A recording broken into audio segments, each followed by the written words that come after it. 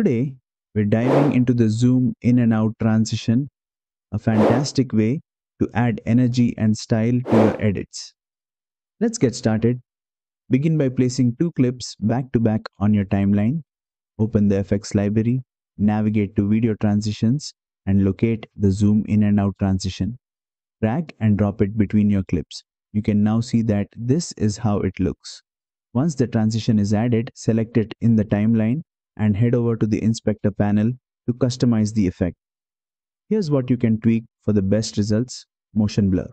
Enable this option to make the zoom smoother and more natural. You can adjust the shutter angle to control the intensity of the blur and change the quality for a balance between performance and smoothness. Zoom scale. Set the level of zoom you want for the transition. Increase it for a more dramatic effect or lower it for a subtle zoom.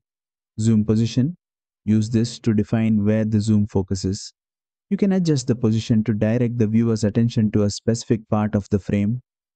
To adjust the transition speed, simply drag the edges of the transition on the timeline. Extending it creates a slower zoom, while shortening it makes the transition quicker. And that's it. With these settings, you can create a smooth and customizable zoom in and out transition that enhances your edits and grabs attention. If you found this tutorial helpful, don't forget to like, subscribe, and hit the bell icon for more DaVinci Resolve tips.